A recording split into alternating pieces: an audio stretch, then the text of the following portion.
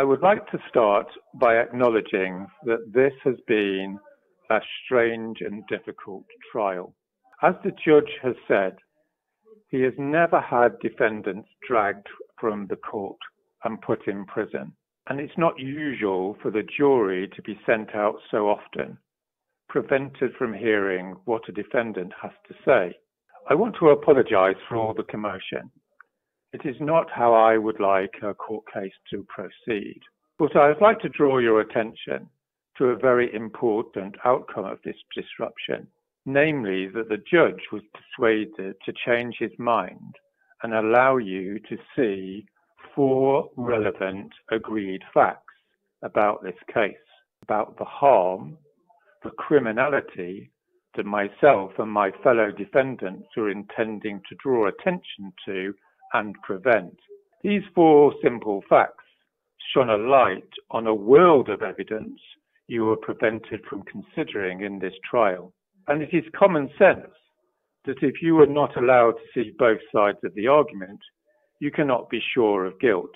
And it is also therefore obvious that this has not been a fair trial. Not by any common sense definition is this how justice should work. You have heard already, you have to be sure. To convict in a UK court, you have to be sure.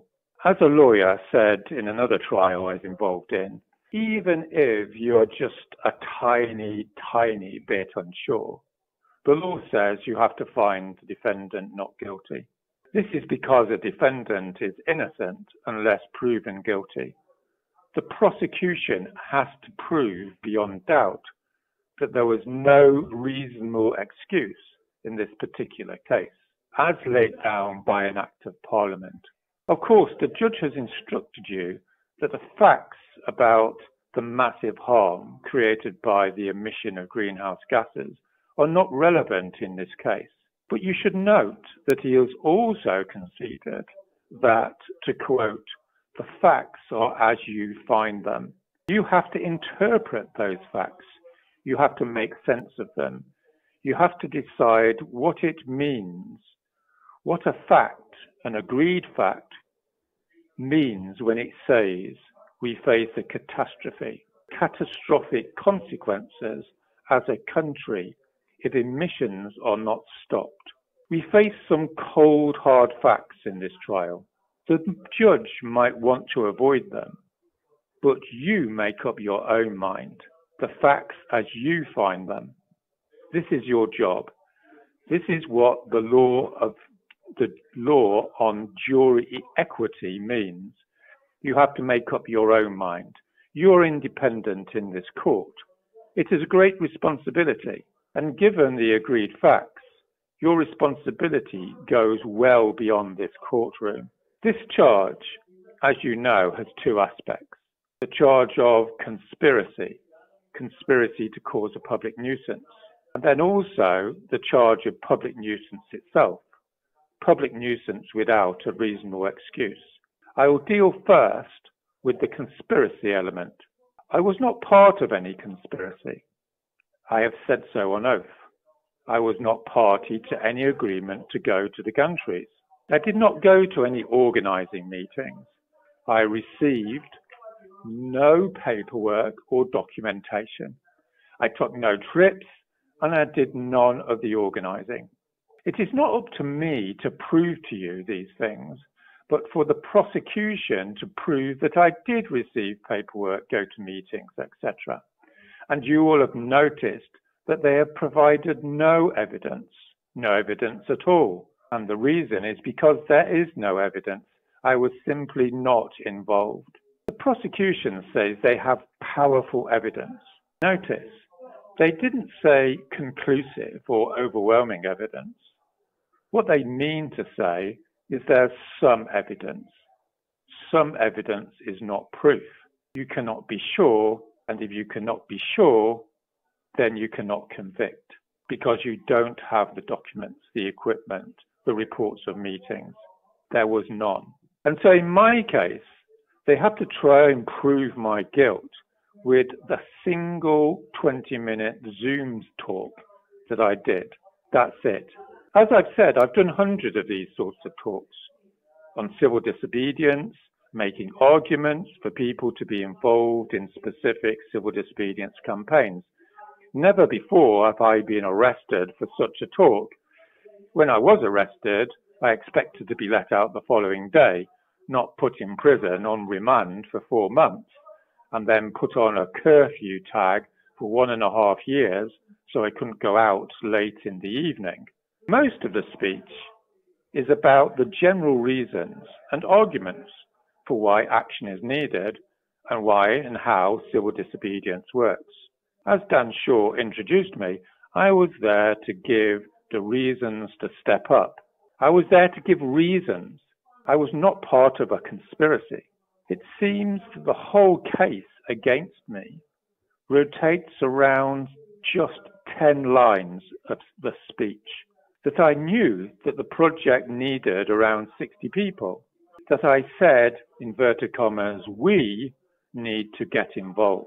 So on the point of the 60 people, the fact of the matter is this was widely known. Lots of people knew we needed around 60 people.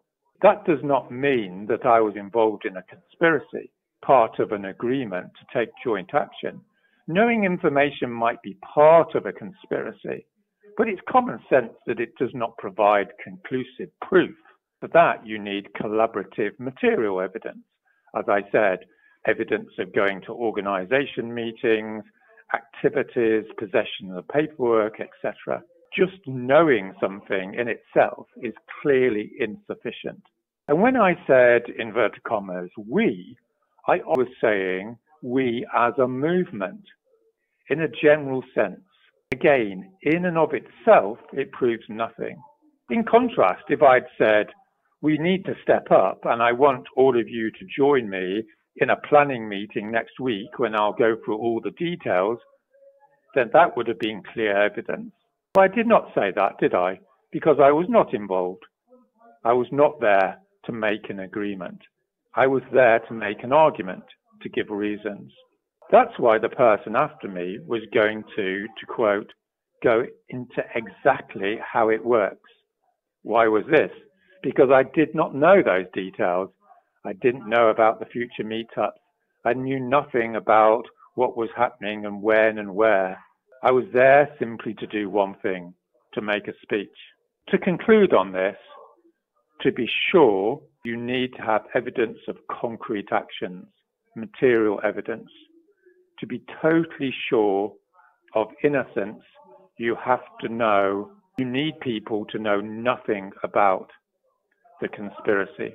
In the middle, as it were, are people like myself who knew something, but that was it.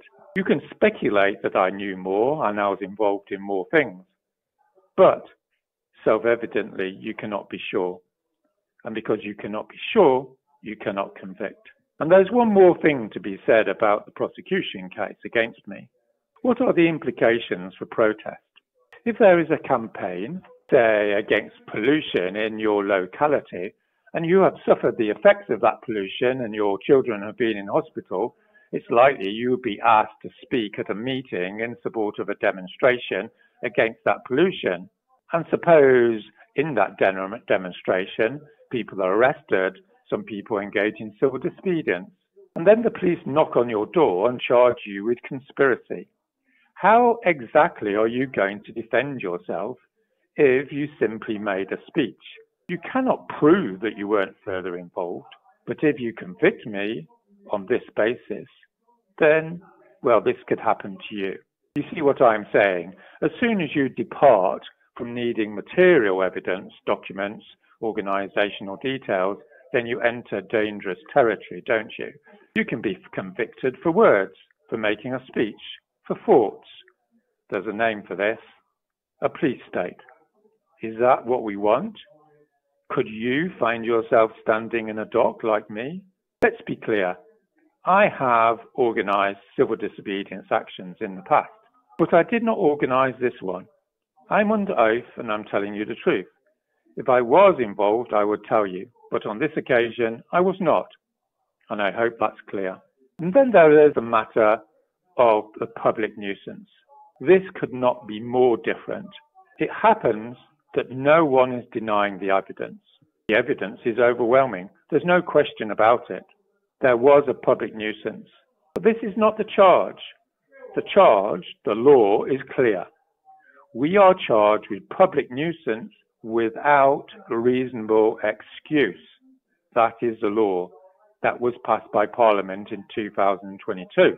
And you have to look at the law and the whole of the law. That's your job.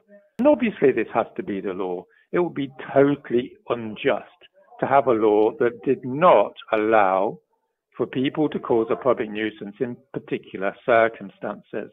The obvious example of this is the classic scenario of shouting fire in a theatre. Self-evidently, you're causing a nuisance. You're stopping people from watching the play. No question about that. At the same time, you're doing a public service. You're getting attention to the fact there is a fire and people in the theatre could die if they don't find out and act accordingly. We do see this situation all the time in history, in the movies. It's a well-known situation. It's common sense. Obviously, there has to be the possibility of a reasonable excuse. So that is step one, establishing the possibility. The next step is also obvious. It all depends on the evidence, doesn't it? On the agreed facts, the cold, hard, physical facts of the consequences of taking action or not taking action. So in the theatre example, you might consider how big the fire was, how many people there were in the theatre, how quick it was for them to get through the exits. So let's look at this case. Let's suppose that a group of people went onto the motorway. They stopped the traffic. No reason was given. It was clearly a public nuisance. No question about that. There were long delays. People were stopped from going around about their daily business. There was no excuse. It's a clear and cut case, isn't it? We can all agree on that. The jury are going to find the defendants guilty. Job done. Except consider the following situation.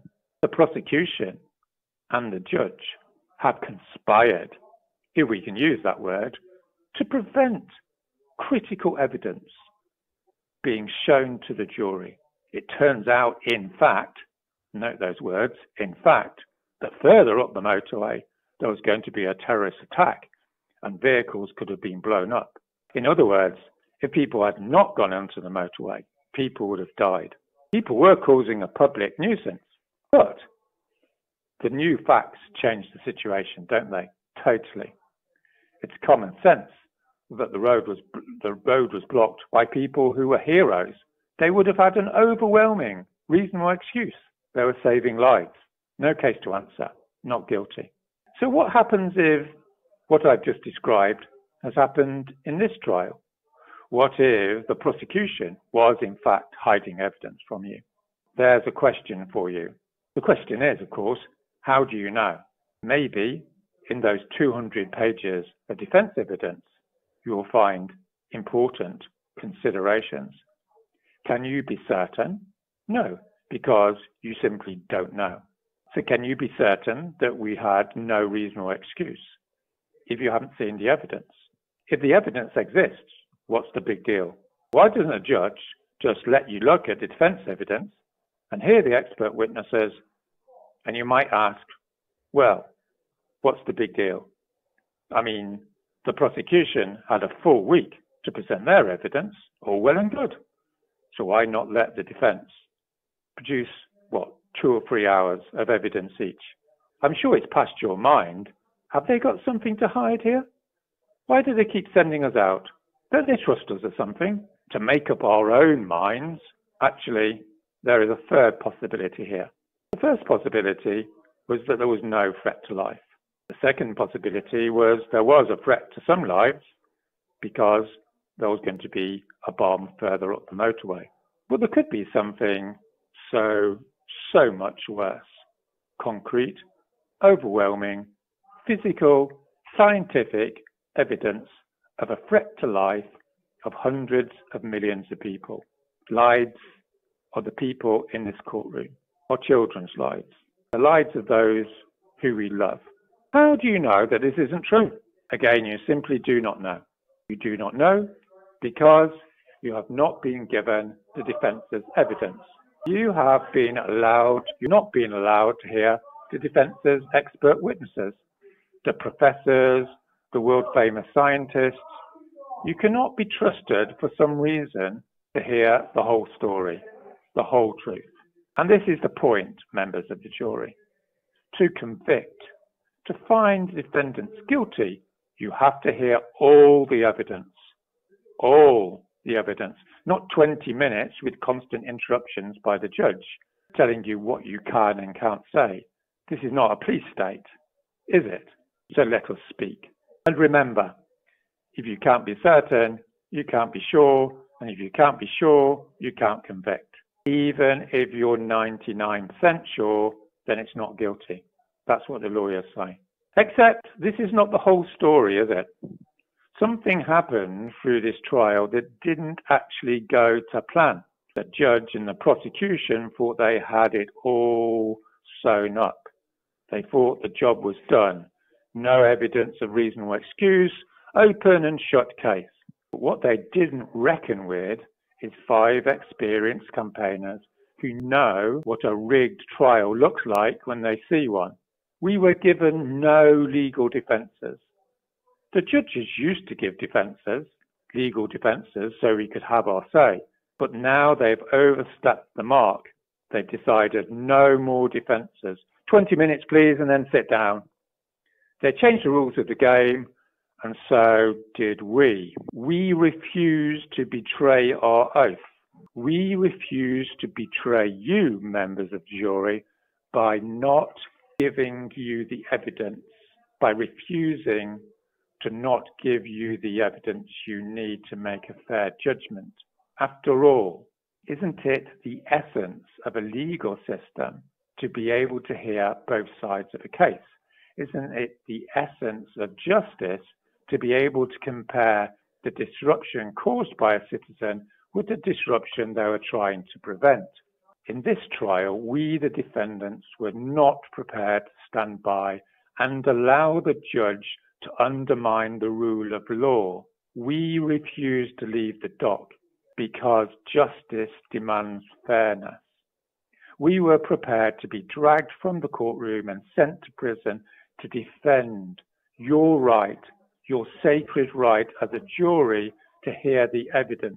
Not some of the evidence, not 20 minutes of the evidence, all of it. And guess what? Disruption in this case, disruption in the cause of exposing the truth worked. The judge absolutely refused to have anything said in this case about what he called, in inverted commas, climate change. You remember him saying this many times. No talking about climate change, over and over again. And then suddenly he changed his mind. Suddenly, once we'd stood firm, hey presto, we find new agreed facts, 4 new agreed facts about, well, climate change. Why was that? Because he didn't want those facts, did he? Obviously.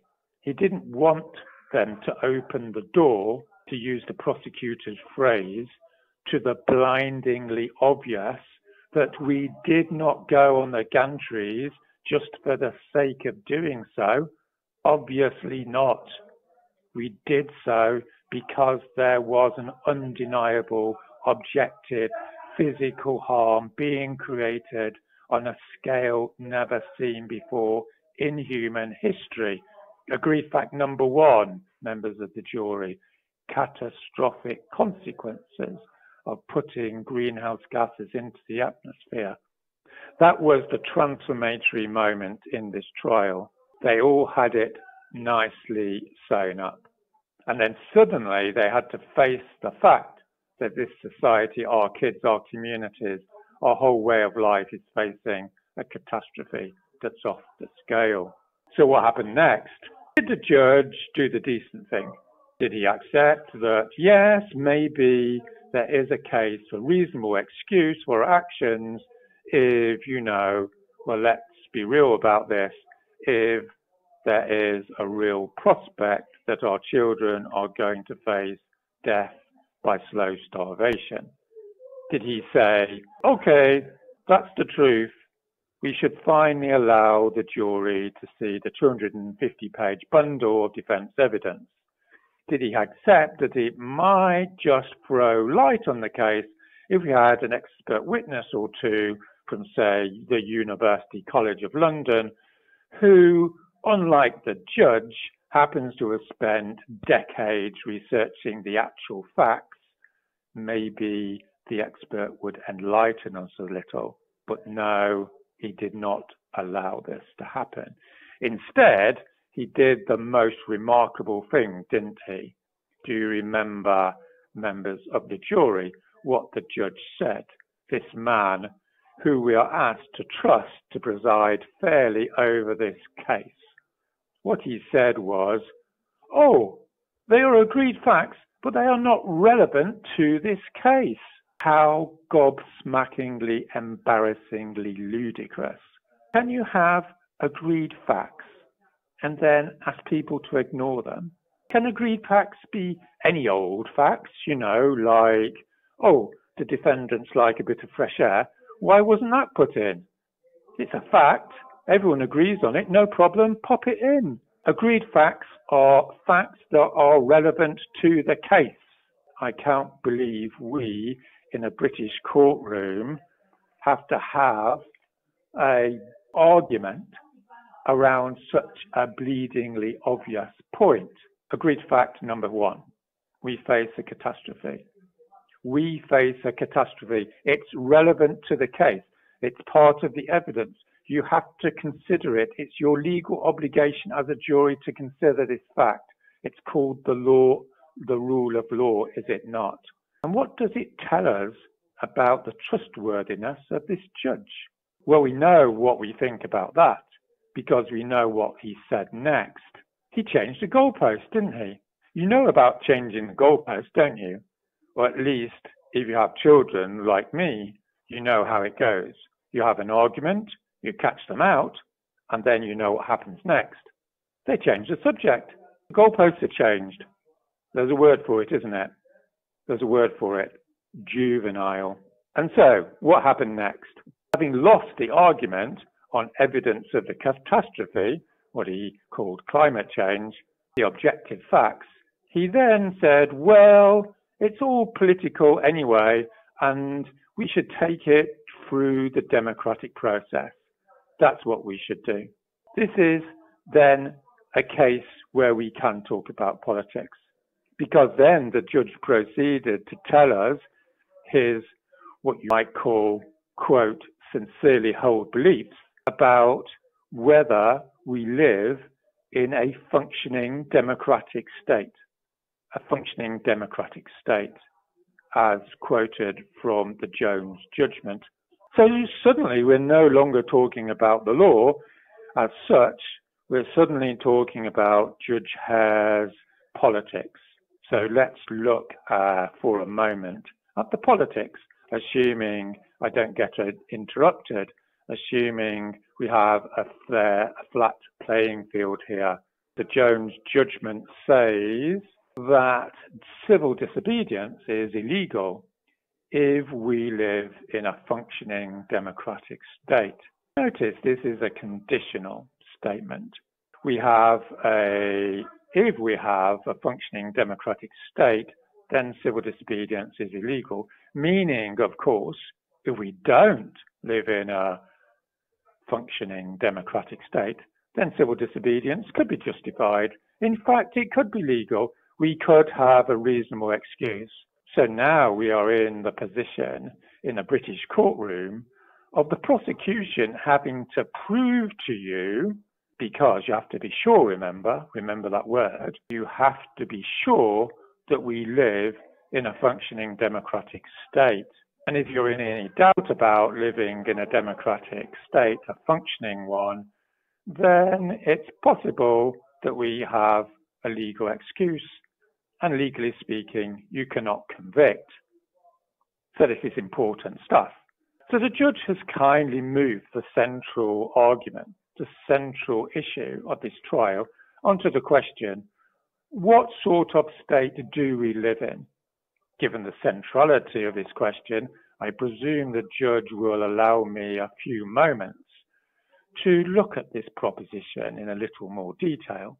Members of the jury, notice the word functional. Judges don't just put in any old words in a haphazard way in their judgment and their laws. They take their time. Functional was put in for a reason, because it is possible, of course, that we could live in a dysfunctional democratic state. And then we would be forced to consider that civil disobedience is legal. And as I've said, we could therefore have a reasonable excuse. So let me suggest that we could start with two forms of evidence here, assuming we're interested in evidence, of course. So first of all, I would bet with the judge that if you go out onto the streets of this great city, into the streets of London, and ask people if they think we live in a functioning democratic state, I think it's a reasonable possibility that many, if not the majority of people, will laugh at you. Yes, they would have agreed a generation ago. Maybe 10 years ago, they weren't so sure. But now, no. If you want to be a little bit more systematic in considering the evidence, then I could refer you to a whole cascade of surveys over recent years that show that our politicians and politics are more distrusted than at any point in modern times.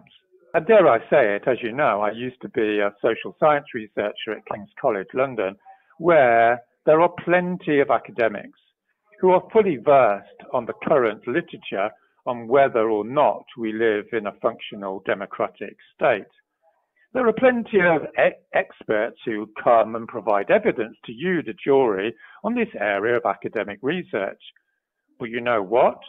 You're not allowed to hear the expert evidence on this, the central question of this court case. Why is that? Because, bless him, the judge has decided that it's not for you to decide. You don't need to busy your mind with evidence. Judge Hare has already decided we live in a functioning democratic state, and that is that. Judge Hare has the quaint idea that because we have elections, then, hey presto, we live in a democracy, end of argument. For Judge Hare, this is nothing to do with politics, it's an objective matter. God has deemed that our state is infallible and always will be. Yes, this has shown the judge to be an anti-democrat, hasn't it? When it comes to making a decision, he dictates. And there's a word for a person that dictates. We know what that is, a dictator. Maybe the UN officials who have been sitting in on this court case might like to give the judge some useful advice on this matter. Maybe they already have communicated to the judge in a letter, but we don't know, do we? Because we're not allowed to know. Is there a pattern emerging here, members of the jury? I think the people who will listen to this speech after this court case will be getting with the program at this point. They will have decided that this trial is a sham. The verdict has already been decided. You, the jury, are here to rubber stamp the proceedings, to hear from the judge and to do what the judge tells you to do. That is your duty, not to the truth, but to the judge. And as we are seeing, the judge is not so keen on the truth. But all is not lost. Change the goalposts if you want to, but it turns out there's still no escape. Agreed fact number one still exists. We are facing a catastrophe. Agreed fact number four still exists. Take a look at it, members of the jury. Agreed fact number four, at the time of the action, our supposed functioning democratic state was promoting more oil licenses. It was all burn, baby, burn, wasn't it? Remember the Prime Minister saying he intended to, quote, max out on oil. So we are forced to consider the all-important question, which is this: can a fully functioning democratic state create a catastrophe in the full awareness of its actions? It might be useful to consider a historical example here. Not so long ago, there was the idea in this country that you could take ships to Africa, pick up slaves, take them to the Americas, have them work on plantations. The estimates vary, but it's reasonable to believe that around a quarter of those people died in the transit to America, and that those who arrived died within 5 years of working on a plantation. This was good business, members of the jury, wasn't it?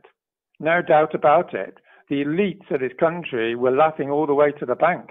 And there was a common attitude to our national disgrace that we need not be concerned with black lives. They were, well, what's the word? Dispensable, disposable, just a cost on the balance sheet. Was that the action of a fully democratic state? Can we say that a fully democratic state imposed torture and death on 10 million people from Africa for reasons of economic gain? No, we cannot. Why? Because it was disgusting. It's vile. It's appalling. If anyone in this courtroom suggested otherwise, they would lose all credibility, would they not?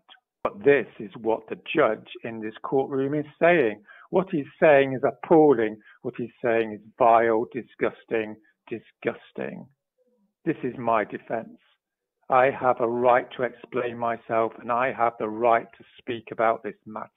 What does the catastrophe mean, members of the jury?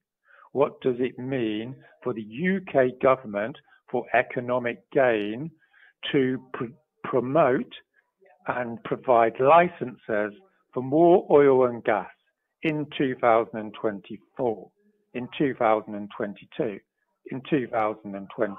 What does it mean to emit carbon at this point in history that will push temperatures over 2 degrees centigrade, that will, according to peer-reviewed papers, according to the facts, produce 1,000 million refugees in the poorest areas of the world, in Africa, Central America, South Asia? According to the facts, the cold, hard facts, slave ships kill black people, plantations kill black people, and emitting CO2 kills black people. Not 10 million black people, thousands of millions of lives are destroyed through this project. Thousands of millions of people will be forced to leave their homes, not forced by slave traders, but by something much, much worse, by a project to destroy the climate of those people, to turn their land into desert, to stop the rains, to starve them every year, not for 100 years, not for 200 years, but for thousands of years without end. Appalling, vile, disgusting. Not in a million years does a functioning democratic state do this to innocent people. No, it does not. It does not. You can be sure, you can be absolutely sure of one thing, that no functioning democratic state does this. No functioning democratic state in a million years organizes a genocide on this scale. And does it end there? How do you know? Because you haven't seen the 250 pages of horrors, have you? It's been hidden from you. No, it doesn't end there, does it? Because now I will give you the worst news you are going to hear in your life. That little word, catastrophic, in agreed fact number 1, means something that affects you in this courtroom. You know what it means for the people of Africa, the people of Central America, the people in the hot areas of the world. But what about us here in our cool, temperate islands? You will starve to death. You will see those that you love starve to death. according to peer-reviewed research. Catastrophic. This is exactly what it means for your families if you allow governments to continue to burn oil and gas, fossil fuels. This is what the latest research says. It says that it's more likely than not that the AMOC current in the Atlantic, the current that keeps this country warm, will collapse in the next quarter century by 2050, in 25 years' time. In fact, it could collapse at any point after 2025, next year. And this will plunge temperatures down by 10 to 30 degrees centigrade in the winter. It will be like living in northern Norway. It will affect the whole of Europe. Ask yourself this: where are 60 million people going to go when this island is covered with ice for over half the year? When you cannot grow food, we're going to starve or we're going to migrate. But to where? When hundreds of millions of refugees are coming north into Europe, out of the Middle East and Africa. Of course, you might not starve, you might say. And then you might say, well, that's okay then. You might say, well, not all your family is going to have to migrate, so that's okay then. Full speed ahead, burn, baby, burn, max out on oil. It's only peer-reviewed papers after all. I mean, look on the bright side. No, I don't think we're thinking that, are we? We know what's happening. One simple thing is happening: a crime, the greatest crime. That's what it is. And never in our history have we had a greater reasonable excuse to stop such a monstrosity. Only a psychopath would disagree. Assuming we want to listen to the evidence, that is. Assuming we want to attend to that little word, catastrophic, in agreed fact number 1. 250 pages. There's lots more in there. Lots more. Aren't you starting to feel a little bit annoyed that the judge will not allow you to see that document? Aren't you starting to feel a little bit mad that you cannot hear about what's going to happen to you and your family? That you cannot hear from an expert witness? You can't hear it from the horse's mouth. What's actually going to happen to you? I mean, this is serious, isn't it? Deadly serious. What is going to happen? What will this catastrophe look like? Why can't we have an expert in this court? So you've heard the agreed facts. You've heard what it means for the poorest people in this world. You've heard what it means for this country. But what about London? Maybe the judge will allow me just a few more minutes to tell you what is going to happen to the great city of London. By 2050, a quarter of the buildings in the city will be subsiding because of droughts or dried out the clay soils. 1 in 4 of you will have to move. Where to, you might ask? And then if it doesn't rain for 3 or 4 months, which is highly likely, 8 million people in this city will have no water. What will happen then, you might ask? And then there's the collapse of food supplies. I mean, do you remember the beginning of COVID? I remember going into a corner shop, my local shop in Wandsworth, and they'd run out of rice. Everyone was looking edgy. Do you remember that? Imagine what it's going to be like when it's weeks and months. There's plenty of expert witnesses out there that come into this trial and tell you precisely what is going to happen when people go hungry. What happens when law and order collapses? That's the prosecutors claim to love so much, law and order. These expert witnesses can tell you, they'll tell you it gets very ugly. They'll tell you people kill each other. That's what will happen. And then there's the small matter of sea level rise. By 2050, this city will have to be evacuated because we can't keep the water out any longer. Yes, it may happen later. It may be 2070, but it may well be before then. But one thing is totally certain. If you allow the burning of more oil and gas, you can be 100% certain that this city is going down It is done for. It will have gone. It will be under the sea. Catastrophic. What do you think this word means? What does this word mean? Do you think it meant a picnic? Something, neither here nor there, to use that quote from Judge Hare? Do you think that what's going to happen to this great city of ours is of no consequence? Just neither here nor there? Physical evidence, members of the jury. Focus on the facts, the cold, hard facts. Yes, of course, everything I've told you is an estimate. Meaning, by the way, it could happen earlier. It could be even worse. As they say, the terrorist bomb could have gone off later. It could not have gone off. It could have been okay. No need to stop all that oil and gas then, even though 1,000, 10,000 in fact, science papers say that emitting carbon will lead to everlasting hell. So you don't need to be totally certain, do you, to have a reasonable excuse? I mean, let's look at this another way. If you go to the airport with your children and the official says to you, hey, there's a 50% chance of your plane crashing with your kid, but don't worry, it's not certain. Don't worry, everyone, it's not certain. There may only be a 20% chance that the body parts of your children will be strewn all over the wreckage. So chop, chop, kids, get on board. What parents does that? What parent does that? What functioning democratic state does that to 60 million people? Not one. No democratic state does that. Not ever does it. We could say that's common sense. We could say that's why the judge should not and does not have the final say. You, as ordinary people, having heard what I've said, have the final say. A tsunami of horrors, a tidal wave of terror, 250 pages of evidence. You could say that we're on the home straight here then, couldn't you?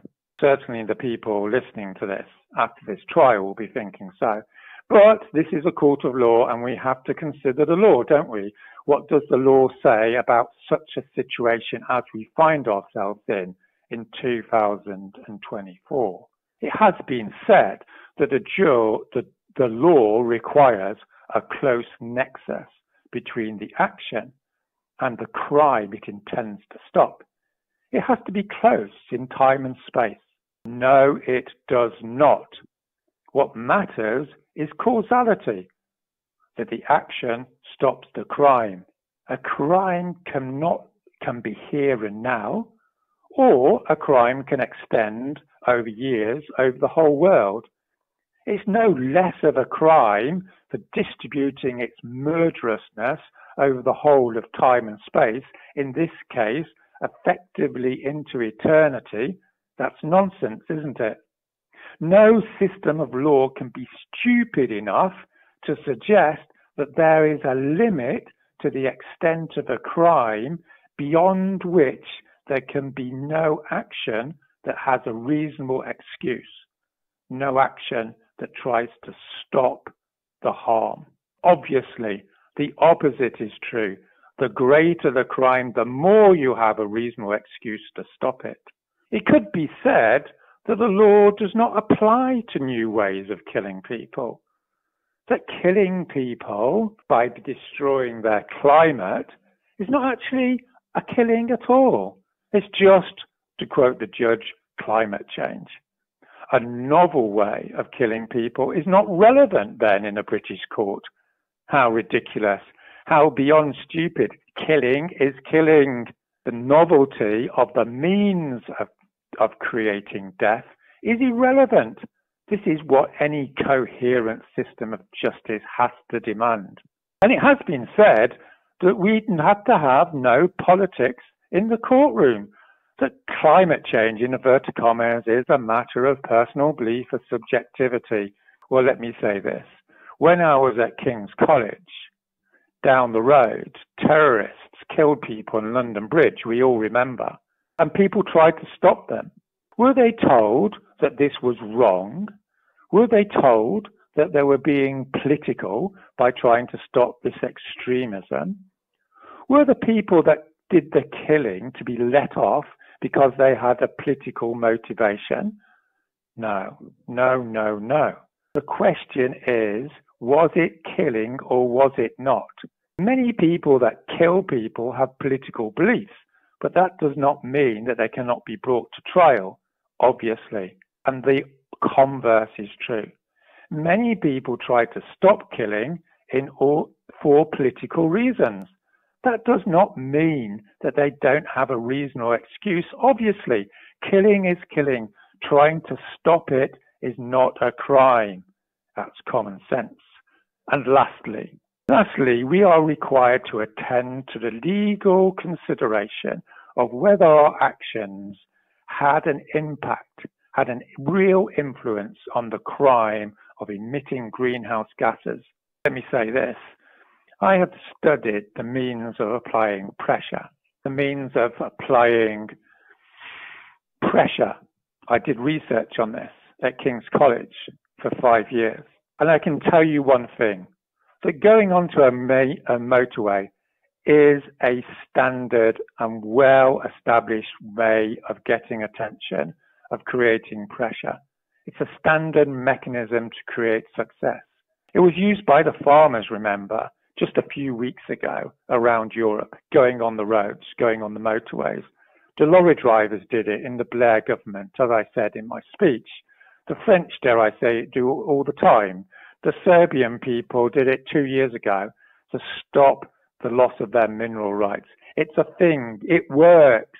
We did it because it works. To stop a crime that we are all facing. But let's be honest with ourselves. Please, let's be honest about this. Let's not get lost in the reeds. The law is first and foremost one thing, protecting the welfare of the people. If it can't do that, it's nothing. We faced what we face, the horror and the terror on a scale unknown in human history. Let's get real. Let's be honest. Please, it's common sense, isn't it? Any peaceful action that aims to stop killing, that aims to stop the killing fields that are going to rain down on us, on our children, and the next 1,000 generations has to be justified.